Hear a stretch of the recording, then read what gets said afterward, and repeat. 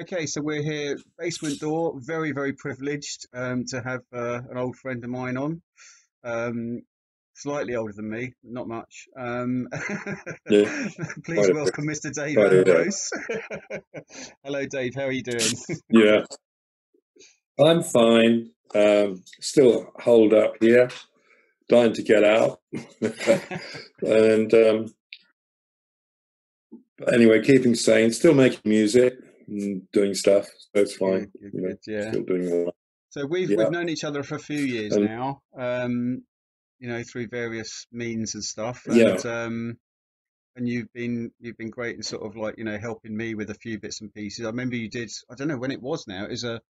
you did a workshop for us which was very helpful for some of the people that came down about the music industry and how to generate Yeah. income, I think, wasn't it? Yes, it was generally how to make income from the internet, and we talked a little bit in detail. I thought it was better because it wasn't a huge gathering, so it was. In fact, it was quite useful for everyone in that sense. I think that they could learn a little bit more about the royalty rates that you get on places like Spotify and Mm, iTunes, and what the advantages are, and how the music business has changed, and it has radically changed now. Unfortunately, a lot of people saying it's definitely controlled by record companies now. The streaming is owned by Warner's and Universal and Sony, so it's mm, it's it's not as good as it should be. There should be a lot more freedom, but there are quite a few independent distributors. So it's not, like CD Baby, Disco Kid, and smaller distribute, that you can use yeah. that help smaller. Because really, what we were talking about were the up and coming bands and up and coming talents within the scene here in the borough of Mm, Richmond, which I thought was really some of the things we saw were really good. And that seminar, I think we talked on quite a lot of subjects on management and what a mm, management commission, those sort of things, and what an agency would take. Just the basics, really, I think, mm. and an approximate on how a track is marketed now, mainly by viral marketing and those sort of things.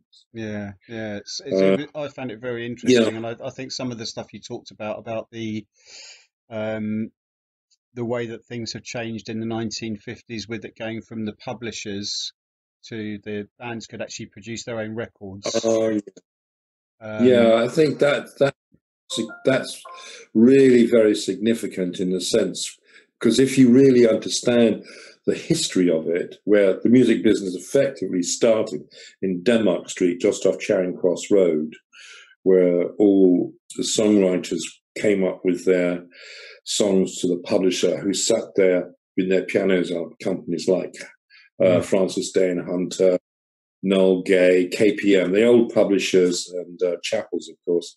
And they just came in and just played a song on the piano, and the guy played the song, and they just hummed the tune, and they gave them about 20 quid, and they took the whole copyright. That means the wow. 8.5% you get on the publishing, the mechanicals. Mechanicals is the money you get from the sale of a track, i.e., on a record, on a CD, a record, or on a download, and you get that sort of percentage. That's a percentage for the songwriting. Yeah. So the publisher just took the lot. Wow. Yeah. Yes. Yeah.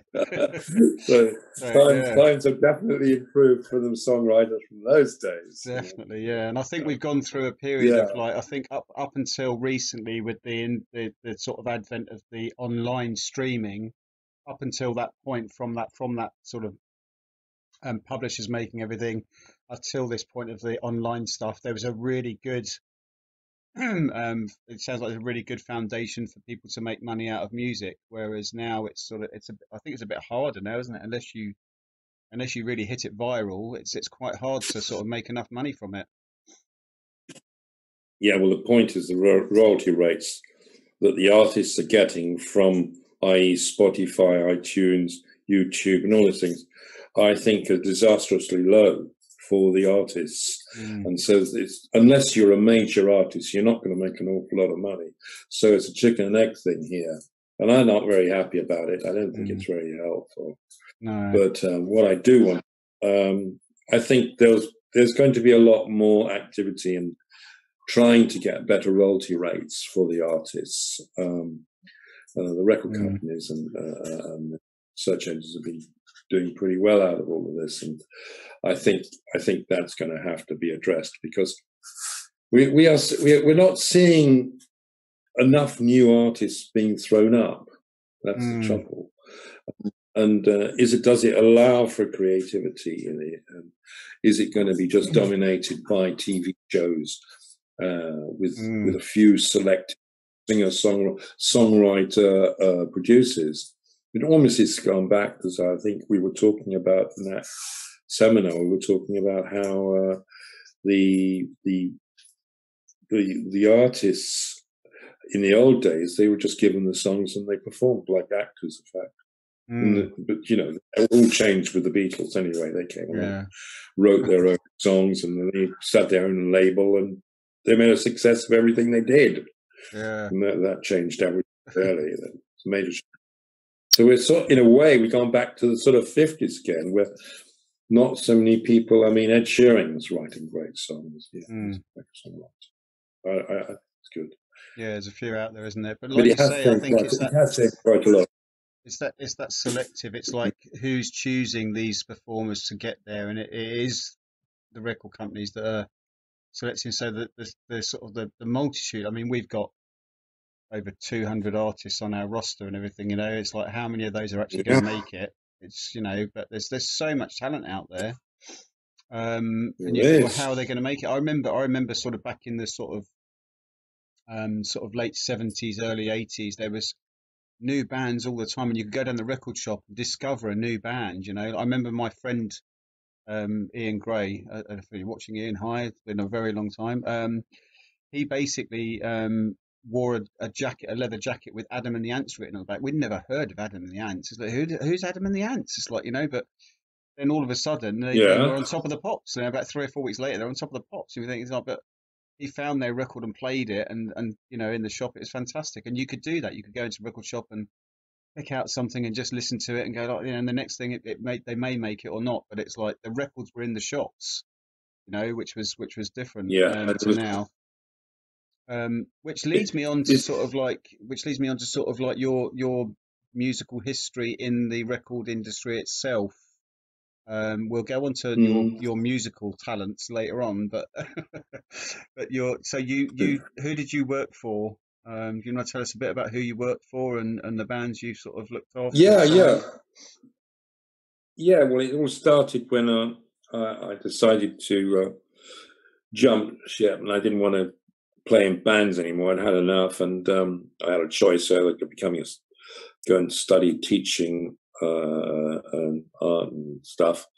Then I had a year's sabbatical, and I just applied for a job at a few record companies, and EMI Publishing wanted to see me, and they offered me a job, and they put me in this very tiny office in Denmark Street, which we were talking about, and it was pretty old-fashioned. There was 2 guys there with grand pianos, and there was something like relics from the past. Leslie Osborne and Ernie Ponticelli, wonderful, wonderful people. I mean, Leslie Osborne, he actually played the piano parts with Lionel Bart for the things like Oliver and all those sort of things. And this all took place in that very room I was in. So I felt quite amazed with all that. That was great. And then they had catalogs like Gold Forever, American catalogs. KPN had a lot of country and western music, hell of a lot of country and western music.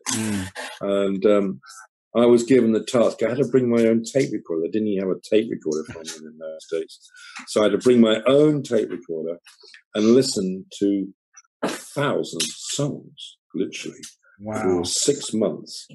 And Peter Phillips, the boss, used to walk down the corridor and say, hits. That's what we want. And that's what I had to find. That was my job. Wow. And I really On come out tape. sort of rock. Yeah, I felt a prog rock bands I'd been and everything. So I was a little bit, I wasn't exactly the Mickey Mouse of Mr. Pop fantastic in those days. I didn't know much about pop songs. So it wasn't easy, but luckily I picked one or two songs to prove my worth and prove that I could actually pick a hit song. So I survived that. Can you tell us which ones they were? You remember? It was a Gold Forever song. Sit me up. No, it's too long ago. Okay. I could tell it now. You've thrown that one at me. I will try and remember it because I can remember it. I can sort of remember them. You know? Yeah, they were because it meant a lot. It saved my job. Literally, yeah. it saved my job. There was a Gold Forever titles. I could remember if I looked up Gold Forever. I remember those songs. There were a couple. Yeah. But that proved that I at least had some sort of ear for music, or Yeah. songs, as they say. Yeah, yeah. Good. But then after that, they all thought I was they were more interested in the catalogues and what the catalogues were doing. I mean, publishers don't work very hard. They just more keep an eye on things and make sure it's all going well. Anyway, my job was to find a hit act, and luckily that I made friends with a guy at EMI Records because I was in publishing, and we heard this band called Mr. Big, and there was a song in it called Romeo, which I thought was a hit. So I persuaded everyone then that we should sign them, and they were really good, and I didn't be there too long, and the track went straight to top 5. Wow. And it's just at that time KPM were amalgamating back because it had just been bought up by EMI, Feldman's, KPM, all these old publishers made fortunes and rather old-fashioned living on these catalogues, you see. So this was a revelation, and I got promoted very rapidly to running the UK side for EMI Publishing. Wow. So that was fantastic for me. That was really good. It was a bit of luck, really. And so did a lot of admin after that. In those days, every song that was brought in by writer, I had to write out the date it was written, how long it was. And they were called confirmatory assignments, and it was me and the secretary. It was long. So I did several years of hard administration. And that was hard. And then things were looking pretty dull. I was listening to people that EMI, they had Pilot, Queen, and that was about it. And then a friend of mine, Chris Salovich, came along and said, look, I don't know, I haven't seen them, but there's a word out, go and check out this band, the Sex Pistols. And Yes. it's all right, okay. So I went down to the 100 Club, and I met Malcolm McLaren there, the manager, and he seemed an interesting guy. I saw the band, there was no one there at the time. The band were there at the end of the club, and they were fantastic. It was just so sort of ragged and angry, but the songs are good. So we just got everyone down, and we just developed. And within a few weeks of their residency down at the 100 Club, the whole of the punk movement virtually started in front of my very eyes. It was amazing, actually. It was a phenomenon, just happened. And they were all dressed in, gear and everything. It was great. So obviously we signed them to EMI. Malcolm came in with the demos, Pretty Vacant, and those other tracks. Yeah. God Save the Queen. God, yeah. And so it was signed. It's amazing. It's amazing to think that when I sort of bought that, never mind the bollocks is a Sex Pistols, when I bought that album, never knowing you or anything like that, knowing you now that you were the guy that actually got those on, it's like, it's amazing to think back like that. It's fantastic, isn't it? And I remember the sort of Sex Pistols they were just fresh air. It was like, wow, well, this is like so new. It was very exciting. It was very exciting indeed. Unfortunately, as you know, some person within the structure of EMI didn't take to them very kindly after the Bill Grundy interview, which you probably heard about, where they swore on television. Yes, but he didn't do that well. And I didn't fare too well myself afterwards, to tell you the truth. They thought I was rather a arc character, I think, and I was demoted. But I managed to keep my job, and I had to claw my way out the greasy pole again by signing more acts. No, I wasn't very popular. They were chucked off EMI. Yeah, that was a rough. So who else? But anyway, who else did you sign those days, Dave? Let's let the viewers know. What other bands did you sign up? We signed Tom Robinson. Tom Robinson, which did that song 5, 4, 3, 2, 1. Yeah. Glad to Be Gay. That we signed AC/DC. Oh. Yeah, we signed them. We signed Blondie. That was mainly Terry, but I was with him all the way on that one. We sort of did it together. These were at EMI Publishing. I signed Dex's Midnight Runners, and we did that song, #1 hit, Chino. That was pretty cool. And then the Vapors signed. That was a song that went to #1. Turning Japanese. Yeah. Turning Japanese. I think so. You know that one. Yeah. Remember that one? Did that one. Paul Young we signed. We did quite a bit. Yeah, that was the publishing side. And then I was with Terry. We went off to work at EMI Records. Took over from the previous regime who'd left the company for another one. Unfortunately, the first band I bought in was Duran Duran. Wow. Which was very fortunate for me. Yeah. Not a bit of luck, really. Yeah. And I had golden goose, Dave. Golden goose. Yeah, one of those, wasn't it? Yeah, amazing. Wow. Well, I fought for them. I fought really hard. Yeah. And they were that they pretty well kept me going for several years because they just banging out hit after hit after hit. If we didn't get a big hit, they generally sorted it out. We get ourselves like a Nile Rodgers came along when things were looking a little bit flaky, and he did that wonderful remix on Reflex. And he put that scratch. He put that scratch into the chorus, which was helped. Yeah, I was saying, I said, I'm not sure if it's quite a hit as it is, and so they went off and did that, and some people didn't like it. I thought it was great. Anyway, it really happened, and that brought the band back, and there were some great records. View to Kill was another fantastic one, and there was the other one, Arcadia, and then did Notorious. Remember? Yes. Yeah. It is a fantastic track, and but that kept me going for quite a while, and then Nick Rhodes brought in a band, I think it was called Kajagoogoo, and he produced that single for me, Too Shy. Yeah. And we signed that. Number one in every country in the world. Yeah, because that was basically, I was in Bedford, so those boys were from Leighton Buzzard, Kajagoogoo, Lamal and that were from Leighton Buzzard. So I was not far away. We were going, a local band. Yeah, they're great guys. And Nick, they were phenomenal musicians. Stuart was Royal College of Music, and Steve, guitarist, is great, and Nick Beggs is still out there playing great bass and doing really good stuff. And then we had a row, and Lamal left, but we managed to sort him out. We did that. Nick Beggs, isn't he? Nick Beggs, isn't he still is he local to Richmond, isn't he now? I think he lives around here. Yeah, I think so. Yeah. Barnes, I think. Yeah, I think he does. I'm pretty sure I've got him on Instagram or Facebook or something. Yeah. He's a star. He'll be playing great stuff forever. That guy, you know.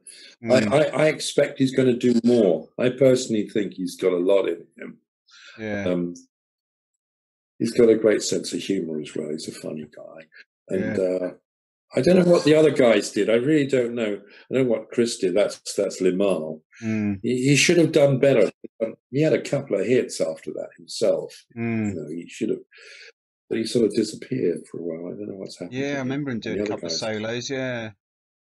So Dave, what what was the sort of like? So you were working for EMI doing this, and the other people around, I suppose Sony and other people, and whoever else. I mean, how did you sort of like you just managed to get in at the right time and get these people, or was there ever a fight between, and a bidding war to try and get a band signed, or were you sort of like quite exclusive to what you were Yeah, doing?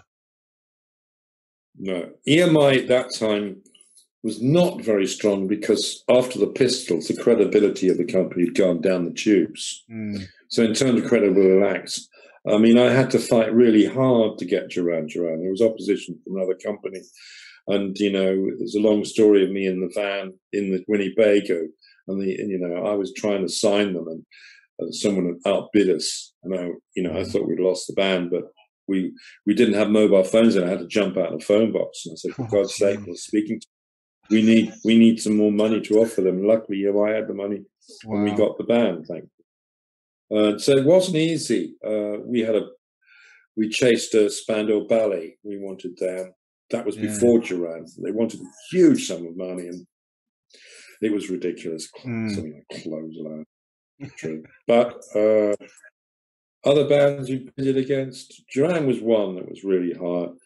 The Pistols wasn't hard. Most of them were easy, actually, to get. What about Pet Shop Boys? Was that a easy Pet Shop Boys were it was easy. That was so easy. It was ridiculous because Wow. Tom Watkins, I'd signed a band called Spelt Like This, which unfortunately was one of my biggest disasters. And David Munns, who'd just come in as sort of general manager - MD, he really got into it. And Tom Watkins, the famous manager of Bros and Pet Shop Boys, he was the manager and he really wound the company up. I mean, he made poor Munns spend nearly half his marketing budget, I think, on this band. Goodness knows what, clothes and things. And the record did not take Contract with a Heart. God, yeah. That was a terrible moment for me. And I thought it was over. But then they didn't happen. But then these things happen, and they came in with a demo of Opportunities and West End Girls. And those had just been released by CBS Records and had done absolute zero. So they were a sort of off label. But there's such a thing as in record contracts called there's a re-restriction rights where you can't record that song for a period of years or so. But Business Affairs did a great job, and Tom did, and we had that waiver, and CBS let us re-record those songs and own those songs. Wow. So that was great. So that was really easy, and we made Opportunities. That wasn't a big hit, but it got things going with their sort of gothic, sort of Manchurian disco sound, which was great. And then we got Stephen Hagen, who did a magnificent job on West End Girls, and it just flew. It just went number one everywhere in the world. I remember being at the Hammersmith Palais. We used to go up there almost every week, dancing and clubbing and that. And whenever West End Girls came on, it was like, wow, everyone was up dancing. It was like, wow, yeah, that was good. Yeah, that was great. And there were a few others. And when I left, I've had a few competitions to get things. Sputniks, I signed Zig Zig Sputnik, F-111, Love Missile. Yeah. And that was crazy signing. That was crazy. I had competition from Electra Asylum on that one. I thought I'd lost them. Because it's just that you have your times, where you have your times in record companies where you don't have a hit. And then there's all these people working there, promotion, and everyone's looking at you and saying, hey, what's happening? The big company, they want hit records every week. It's just like, it's got to be that way to keep it going. Yeah, and that was a bit tough. But luckily, that one came through, and I got Giorgio Moroder to produce that single. Yeah. And he's a great. I realise how great he is. He's really great. He did with Phil Oakey, didn't he? Phil Oakey with the Human League. He did. George Emerald did that one, didn't he? Oh yeah, yes, he did. Yeah, and he did all that Donna Summer stuff, didn't he? Yeah, great. He sort of invented this kind of way. We flew him over with his programmer, and they just sort of made the record with Sputnik. I think it went to number 3 or 2 in the charts, I think, and that was pretty good. Everyone went mad for them for a while. Oh, so, and Dave, then suddenly everyone were offering. Yeah. So I can go on forever. I know, yeah. I know. When we've met, it's always been like, let's go on forever. A few glasses of wine later. Yeah. with the sort of like you're talking about sort of all these bands and bits and pieces. How many? I mean, did you go out to venues and find bands in these venues, or did you do much of that? You know, sitting at the back and writing the notes and that? I tell you something. When I first started at EMI, we had a tiny house in Fulham, which I got from my royalties and all that. And luckily, we had the Greyhound just in Fulham Palace Road. We had the Golden Lion, and we had the National Rooms. So I had the luxury of going back from work and doing the admin and all that, and being able to suddenly say, hey, look, I'm just going to pop over to the Nashville and check out a couple of bands. And it was just down the road.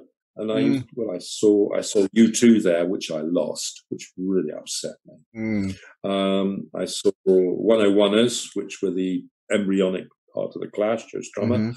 I lost a lot of bands. I went for the Clash too.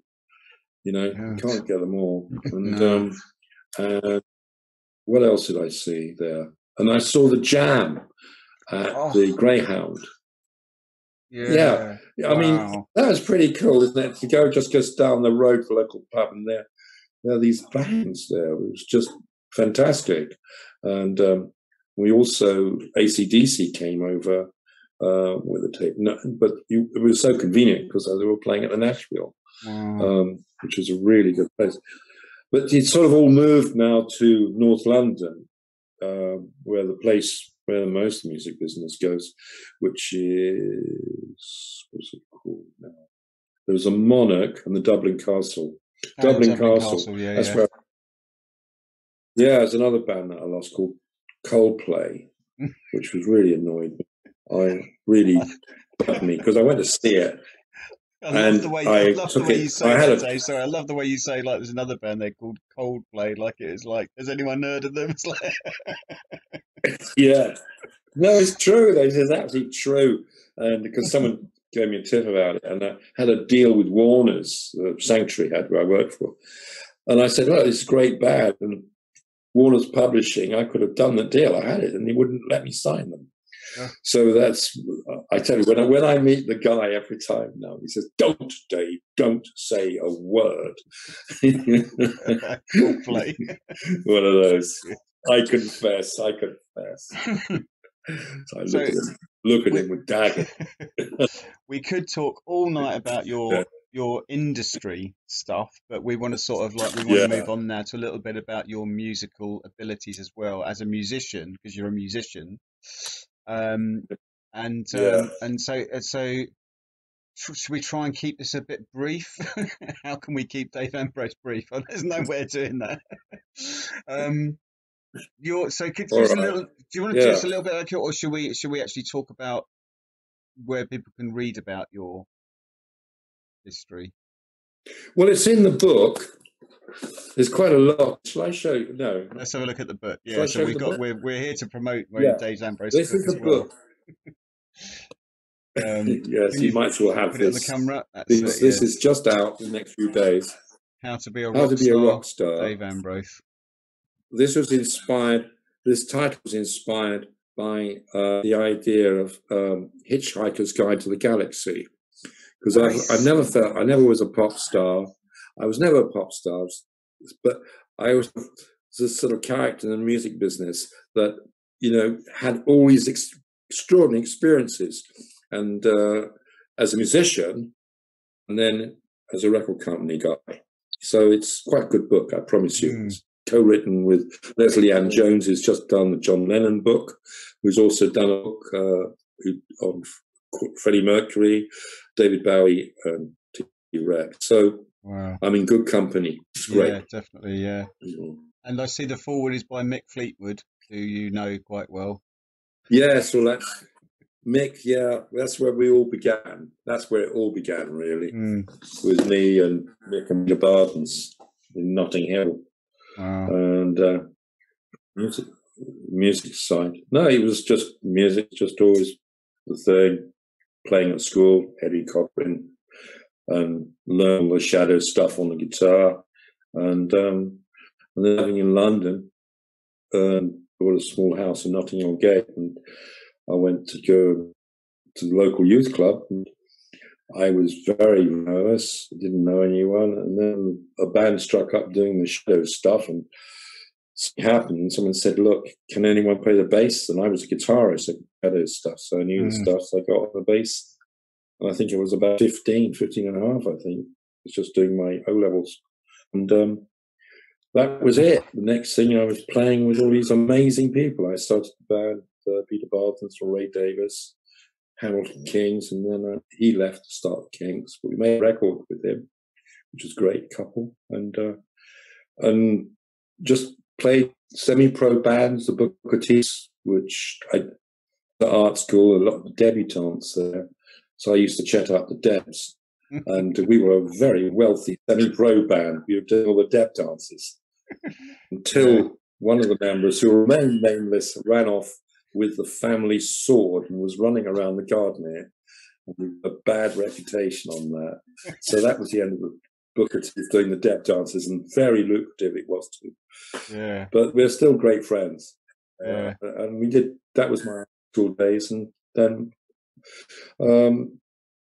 did quite a lot, and then I was working in an ad agency as a designer, and Peter Bardens rang me up and said, "Do you want to? I've just left them, the band with Van Morrison. I'm forming a band. We're signed to me and Mick. Do you want to join?"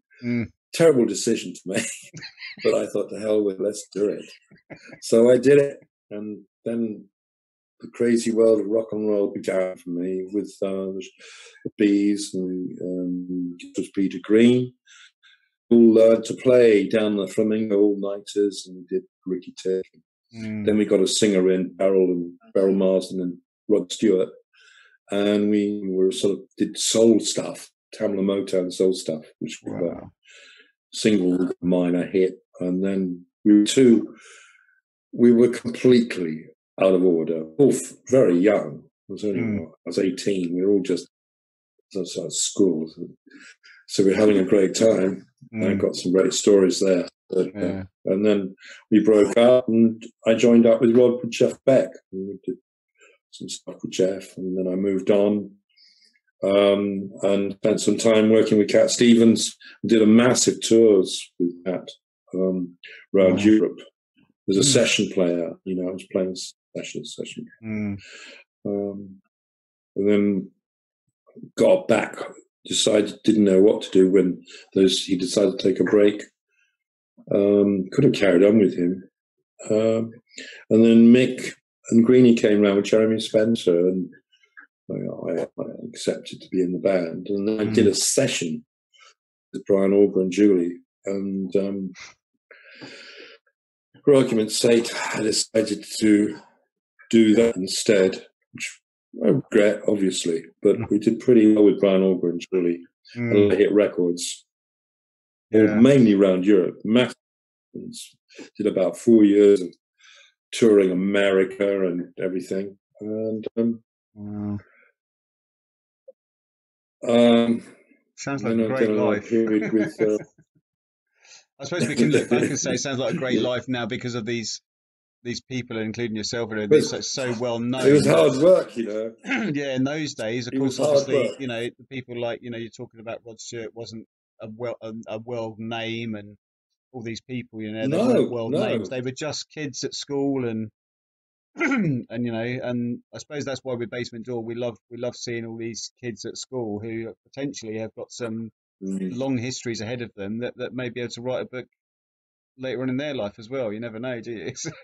Well, it's nice to say, well, it does happen. It can happen. And Mm, I didn't, my parents, well, let's put it this way, were not approving of what I was doing. mm, So, it was a tough battle. So very, very difficult. Right. yeah. I think that's the same Yeah. nowadays, Dave. I hear of sort of like, where parents might be sort of like, well, you've got to get your education and get your A levels and stuff. And I suppose if you're a creative person, that's quite difficult to do the academia part of your life when you really want to just play music and write music. That's going to be a difficult thing to do, isn't it? Because you're you can't wait, can you? When you're sort of It's 15, 16, you you can't can't wait. wait. It's best to, my daughter, she was offered a record deal because and she was just about to go to university, and I just said, no way, you are going to university, and that's it. And she toed Even the you. line, thank goodness. She's got a good degree. And, I had some manager came offer me a ludicrous sum of money Mm, to just become a pop star when I was about 17. mm, And my dad just physically threw the manager with his dripping pen and contract, 25 grand a year. And it was a lot of money then. I mm. was just Oh, yeah. confused. So this does happen, Yeah. And what I'm saying is, it's probably better get your degree if you Mm, can, yeah. or get your A levels. At least you can go into college later, because music business it can be very flippant. And Mm, working in a record company, as I said before, you do find that mm. you live from day to day, and you're as good as your last hit. Yeah. Yeah. Yeah, It's great. Well, yeah, listen, we're going to yeah. get so the book. It's not I it's mean, not that easy. no, this book sounds really interesting. I haven't got it yet. I'm going to get it because I'm going to pop around and get you to sign it for me. Yeah, But great. Well, we can have we can have a what? yeah, we'll have it. We'll go to that. No, can we go to Twickenham, to that nice place we went to last time? What was it? The eel Yeah, pie, wasn't it? That was yeah, good. yeah, yeah. We can go down That there. was Yeah, good. if That they're was fun. open and you're not just doing If takeaways. they allow it. Yeah, Oh, there's it was takeaway nice, now. wasn't it? Yeah, yeah, yeah. Yeah, It's good. Yeah. So yeah, it's but it's great. Yeah. the book's available on Amazon now, is it? So you can get it on Amazon. Yes, it is. Yeah, How you to Be a can Rock Star definitely. by Dave Ambrose, forward by Fleetwood Yeah, Mac. So we'll keep plugging that. with Leslie Ann Jones. Leslie Ann Jones Yeah, is co-author. That's great. Yeah. yeah. So we'll yeah Mm. we'll sort of finish up just before we go, Dave. So I want to thank you very much for being. You were our one of our judges this year for our Battle of the Bands that we do, and it was fantastic Yeah, it having you was on board. Really good. great And you enjoyed bands. it? Yeah, really good. Okay. Yeah. Well, that was a great night. The last one, with some really good bands. Mm, The judges, in the end, we had difficulty deciding who was the best. Very difficult. yeah. Good It was songs. one of the best ones we've had, I think, so far. I mean, we've Very good. been building this Battle of Bands over the years. We've had quite a Yeah. few of them now, and I think this was Well, the one of the best ones for the amount of bands that we had in, and the sort of talent that was coming out of them was fantastic. So yeah, so hopefully we'll have a yeah. hopefully we'll get the finals done because we haven't had the finals yet. So Oh yes, the finals which are is coming. really Yeah. sad. So you'll have to be All involved right. in that. Yeah. I think Oh, that's great. I look last year forward we to had it. Steve Tennant, was Duran Duran's ex-manager. He was one of the judges, so maybe we'll get you two together to judge as well, which would be good. Okay. All right. Yeah, That'd be great. yeah. All right. And we never know if Mick's available to come over, he might be able to come and judge as well because obviously our theme was Fleetwood Mac this year, so it was quite poignant that you were involved in it as well. So yeah, good. He might. He might Yeah. do. He's stuck in Hawaii. He lives in Yeah, Hawaii. stuck in Hawaii. That's the word to use, isn't it? Stuck in Hawaii. Yeah. Yeah, he is bet, stuck. bet He he's is loathing literally it, isn't stuck. As I. Yes, it's really horrible. It's terrible. Yeah. he? What an awful place to be Yeah. in lockdown. Yeah. Yeah. Yeah. Cool. Well, listen, Dave, it's Yeah. been great talking to you, and thank you so much. And we will advertise your book and everything. And I can't wait to read it and get stuck into it because you've got such an amazing history in the music industry. So it's going to be really great to read it. And thank you so much for doing this interview with us. And I hope to see you soon. So any Yeah, we'll catch up soon. yeah, definitely. And have you got any parting words for our musicians that are listening our bands? You want to sort of like We'll stay alert and definitely be very, very wary of the business side. I do advise you to know a little bit about the music business and how it works, because it's a very complicated business, and lawyers are expensive. And but you can do quite a lot yourself, and if you got the passion, you'll make it. good. Yeah, Lovely. that's my. Thank you very much, Okay. Dave Ambrose. Cheers. Cheers. Yeah.